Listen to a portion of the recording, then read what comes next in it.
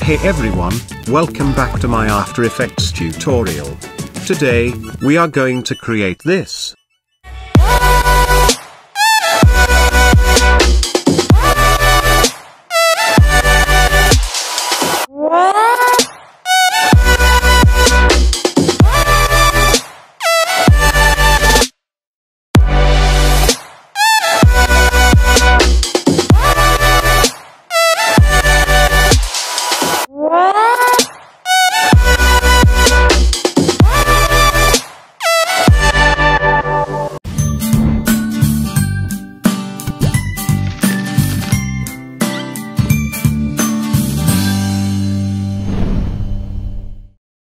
Special thank you to our partner, Juice. Check out their Liquid Elements pack. Over 1,000 frame-by-frame animations for your projects. It comes with a handy pack manager plugin. Basically, it is a huge asset library on demand. Press a shortcut to open the plugin, drag and drop and you're done. This is one of those investments that last your lifetime. The links are in the description. All links are affiliated. So if you purchase something from Juice, we will get a commission.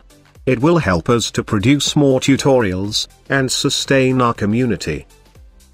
If you don't want to follow this tutorial, you can purchase this template from the link in the description. It will also help me to support this channel. So, let's get started. Open After Effects and create a new composition. Let's call it Sick Audio Visualizer. As always, I am using the 1920 by 1080 resolution. With a frame rate of 30. And my duration is 30 seconds. But you should use the exact length of your song. The first step is to import your audio, logo, and the background into the project. You can download them from the link in the description. Grab the audio file, and place it onto the timeline. If you press L double time, you can see the waveform of your audio. We just need to convert them into the keyframe. So right-click on your audio layer, go to the keyframe assistant, and choose to convert audio to keyframe. It will create this null object, with the keyframes of your audio layer. Press U to open keyframes, and then, I am going to delete the left channel, and right channel keyframes. We will only use both channels. Cool. Let's start the magic. Let's minimize this audio layer to get some room. Now grab the background layer, and place it onto the timeline. Open scale. And here we are going to add an expression on this scale. For adding an expression, press and hold the Alt key on Windows, and Option key on Mac. Then click on this stopwatch icon. After clicking on the stopwatch icon, you will find these 4 icons. Simply grab this one, and place it on the slider. Click anywhere on the screen, to eject from the expression box. If you check this, you can see, it is reacting on the music, but the size has been changed. It is because this expression is changing the overall scale value of this background. Let's try to fix it. Click on this expression box, and in the end, we are going to add one more expression. Simply type plus, square bracket, 100, 100. Square bracket close. It means the minimum scale value will be 100%, and it won't go below that. Preview this, and see if you like it.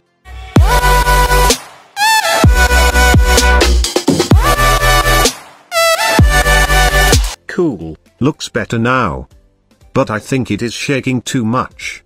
And we don't need that much amount. So let's add one more expression. Again click on the expression box. Go to the end of the first line of the expression. Make sure you are right before the semicolon. Here type /7. It means, it will divide the overall shaking value, by 7 times. Now it will look much better. Let's move to the next step. Grab your logo file, and place it onto the timeline. Open Scale, and adjust the scale value according to your need. Now right-click on your logo layer, and choose Pre-Compose. I am calling it Logo Comp. click on Move All Attributes into the new composition. Again open Scale, press and hold the Alt key, and click on this stopwatch icon to add an expression. Grab this pick whip, and drop it onto the audio amplitude slider. It will start reacting with the music, but the size will be changed. Again add the same expression at the end. Simply type, plus, square bracket, 100, 100. Square bracket close. The logo is also shaking too much, so I am going to add /4, before this semicolon. Check the animation, and see if you like it. Cool, this looks good to me. Let's add some shadow to it. Select this logo layer, and make a duplicate of it. Let's call it Logo Shadow. And then press R, to open rotation. Now we need to rotate it on the X-axis, but this layer is 2D. So we need to make it 3D, by using switches. If your switch tab is not available here, press F4 to switch between. If your F4 key is waiting for the exam to be finished, then right-click here, go to the columns, and select Switches, as well as Modes. Because we are going to need this. Now click here to make your layer 3D. And then change the X rotation value to 90 degrees. Use the Shift plus down arrow key, and place it here. Now go to the effects and the presets, and search for the compound blur. Apply it onto the layer, and then select the blur layer to the background layer, and increase the maximum blur value to 1499. Cool. Adjust the opacity of it. I am using the opacity value of 50%. Cool. It's time to add some particles. Let's minimize all layers, except the audio amplitude. Now create a new solid layer, and I am calling it Particles. I am choosing this color for it. You are free to choose any color you want. Now go to the effects and the presets, and this time search for the CC Snowfall. Apply it onto the layer, and let's adjust a few settings. First, change the size value to 15. And change the flakes value to 100. Now uncheck this composite with the original. And then change the variation percentage to 100. And change the scene depth value to 10,000. Also, change the spread value to 90, and change the opacity value to 75%. Now we are going to add an expression on speed. Simply press and hold the Alt key on your keyboard, and click on this stopwatch icon. Go to the timer line, and grab this pick whip, and connect it with audio amplitude slider. It will start reacting with the audio. But the speed value is increasing in a very small amount, and we cannot even notice it. So click on this expression, and at the end, add *30. It means we are multiplying the value by 30 times. Cool. Let's add the same expression on this wind as well. Again hold the Alt key, and click on the stopwatch icon. Grab this pick whip, and connect it with audio amplitude slider.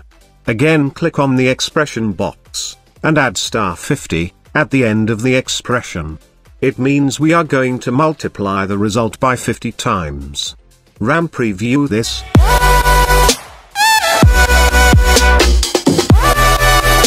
And yes, this is looking much better now.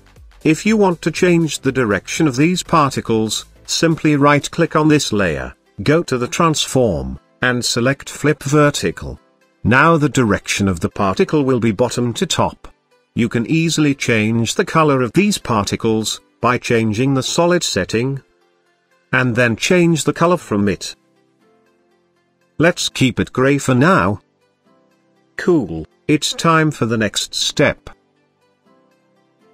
Select all layers, right-click on it, and choose Pre-Compose. I am calling it Elements.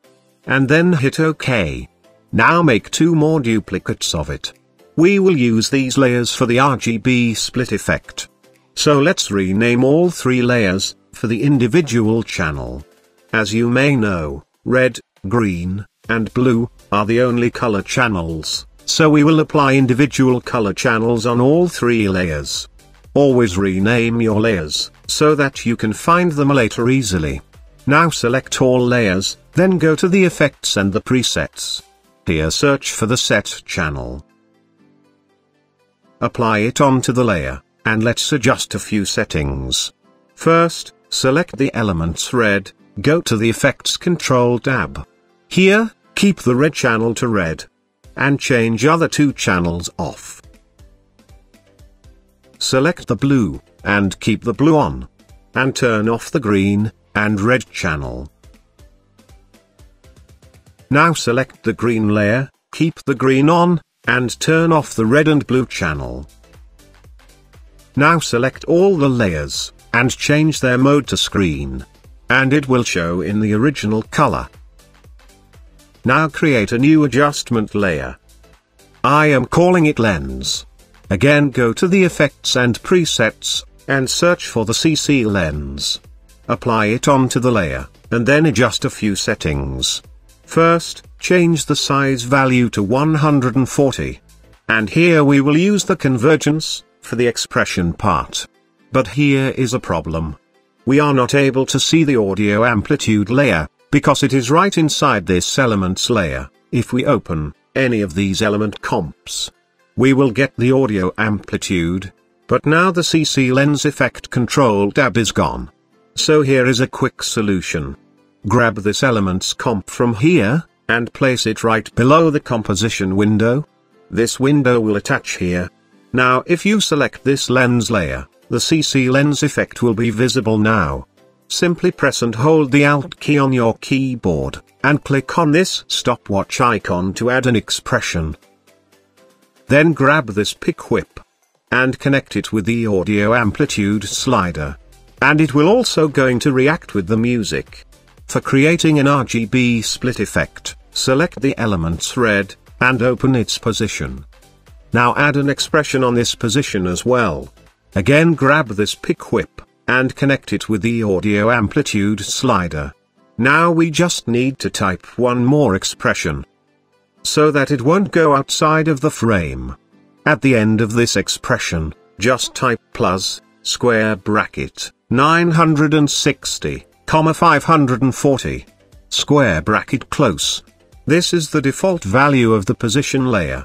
It means the position of this layer will start from this point. Also, I am going to add /10, before the semicolon. Just dividing the value by 10. You can close this element comp now. RAM preview this and see if you like it.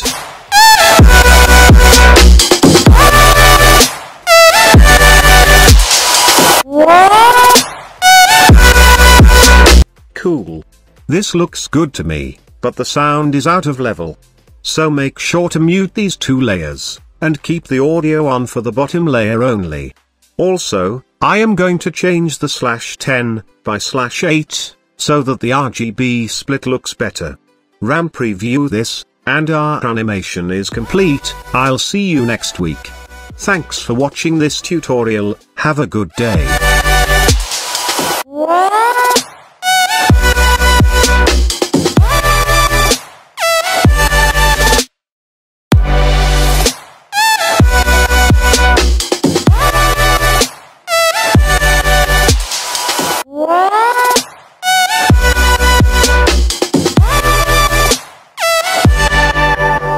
Download unlimited After Effects templates, royalty-free sound effect, stock footage, and more. Visit Envato Elements. Check the link in the description.